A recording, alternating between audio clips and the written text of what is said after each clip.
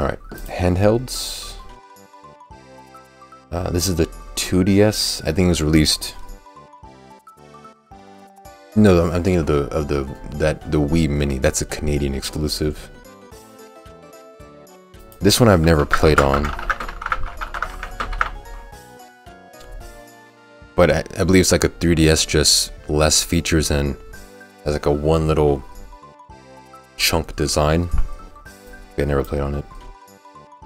The 3DS XL, actually kind of good. It's the same thing as the 3DS, just larger, but it has like longer battery life and a better display. So at least B tier, I would say. The original 3DS, I still have mine. Great handheld. So many great features.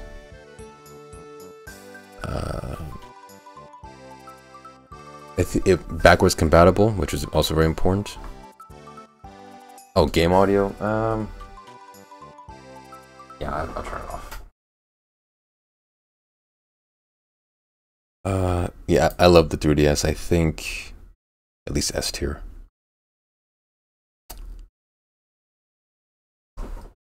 And this is this is the DSi XL. That's, again, following a similar model of just the previous handheld, just bigger. And there are no real benefits to this one that were introduced because it was larger. But I did have one. The one great benefit was that on the game WarioWare DIY, where you can make your own micro games, a larger screen did help with drawing or like placing notes down. This one, it was just DSi but bigger, so actually I did love the Nintendo DSi, and I put that A tier. Original Game Boy. Oh, is that? Yeah, there it is right there. Game Boy Micro. I have one of these, I believe. Yeah, I have a Game Boy Micro. I was gonna get just for the convenience of having a small Game Boy, so I can like play my Game Boy games when I went out, or I was like in college, just moving about. It's great for the convenience. The L and R buttons are not the best. You have to click it in the innermost part of the Game Boy Micro to actually trigger L and R. But great for its convenience. Has a headphone jack. I think somewhat good on battery.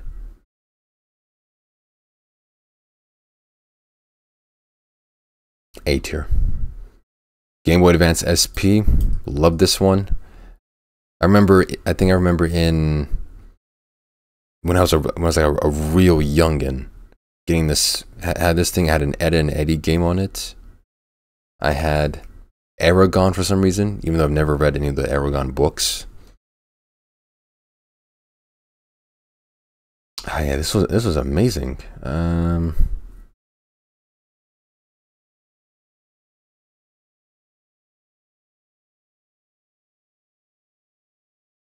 At least A tier, at the very least.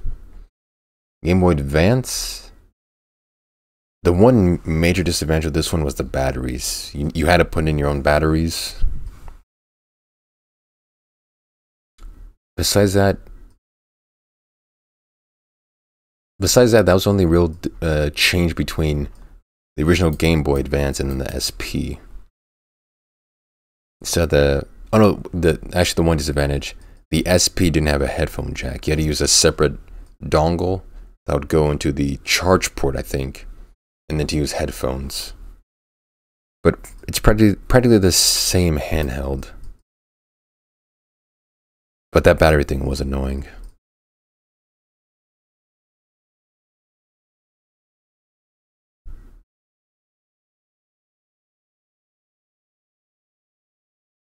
Okay, thank you for that, Girth. Game Boy Color, similar thing. You need your own batteries.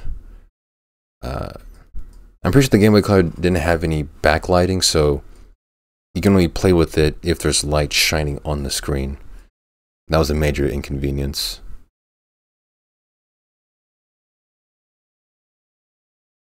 Oh, he's almost here.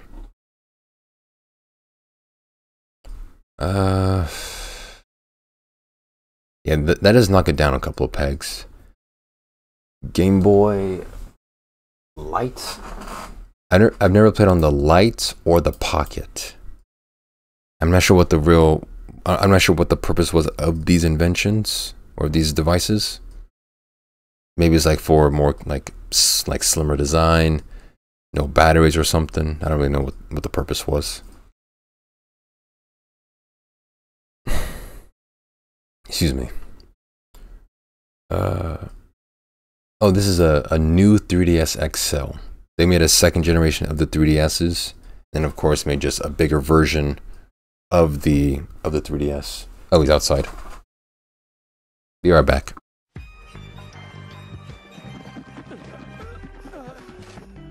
I am sorry I wrapped you up, Eddie. Merry Christmas!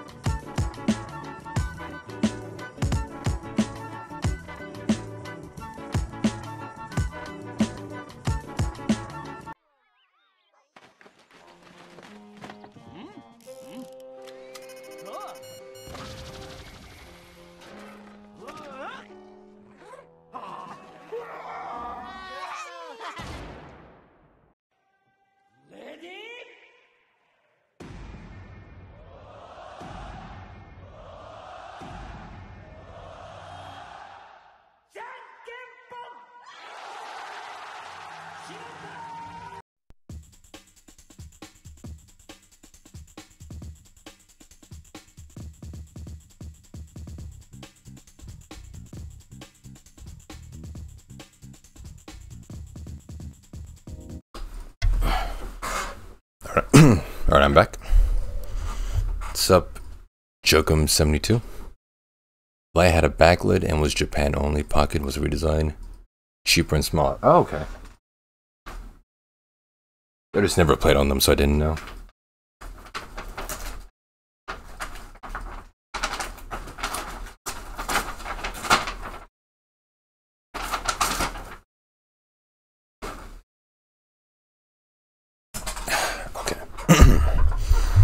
Sorry about that. The new 3DS XL, never played on it, but I think the main point is that with the new 3DS, they had the amiibo feature, longer battery.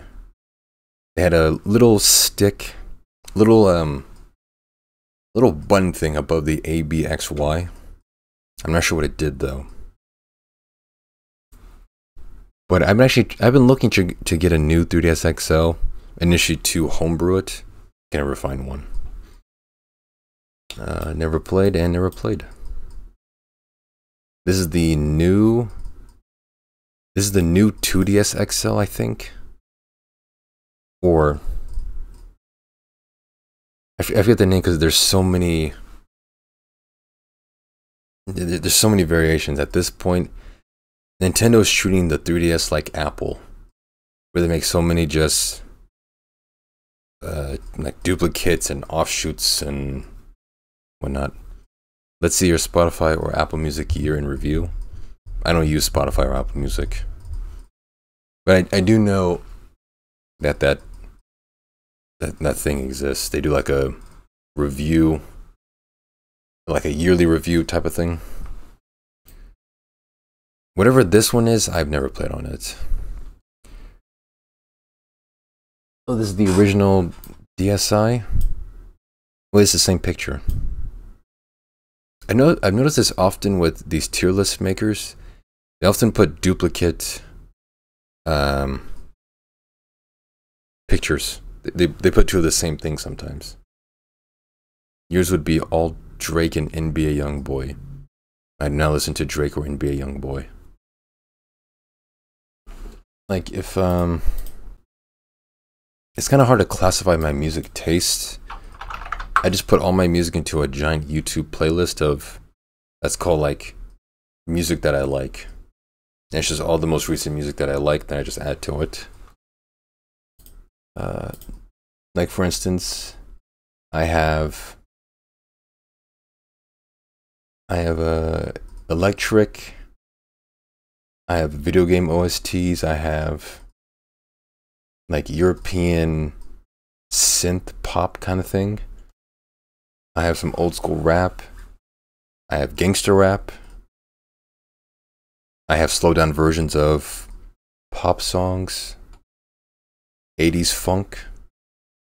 I have sort of a mixed bag when it comes to my music tastes. Do you have What's Love by Fat Joe?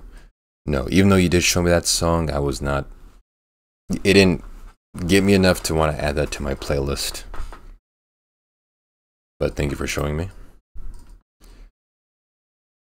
Oh, the DS Lite, I believe. This is the original DS. This one was amazing when I first played it. Specifically the PictoChat. I used to use PictoChat with my siblings since we had our own DSs. We'd go into PictoChat and just send each other messages and, you know, dumb drawings. That was so fun. And then the backwards compatibility with Game Boy, you can play Game Boy games on it.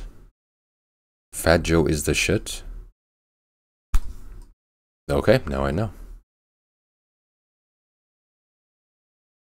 When he talks about the gerbil in his ass, I never seen Eminem talk about that. I'm not even an Eminem fan. But neat.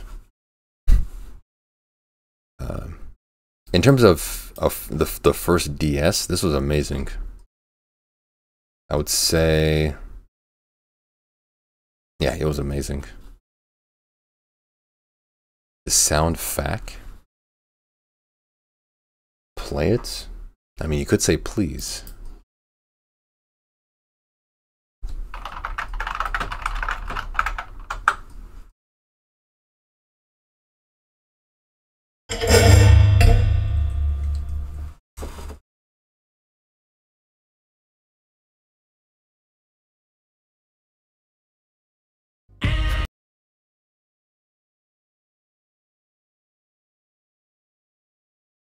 I'm gonna mute it so I don't get copyrighted on the VOD.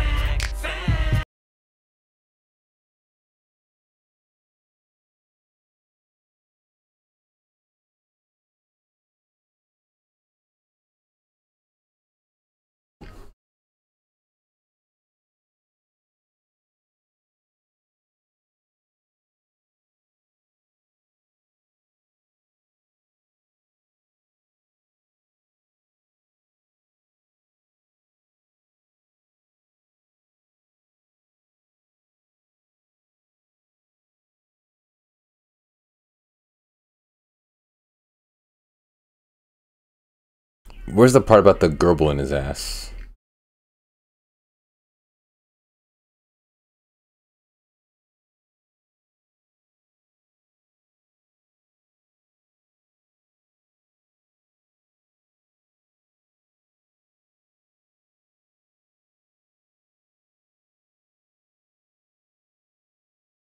Okay.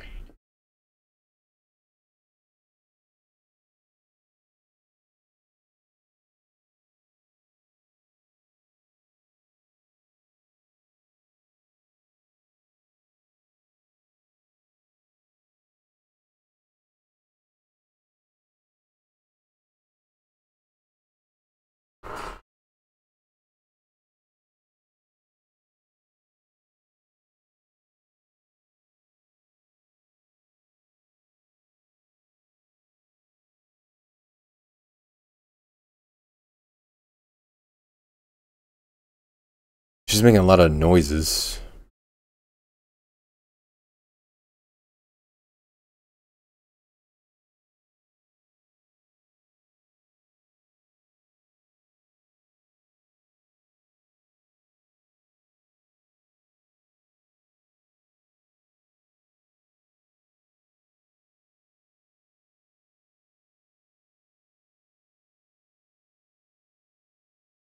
Okay, I just heard the gerbil part.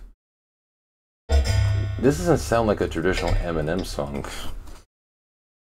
But okay, yeah, he does talk about putting a gerbil in his butt.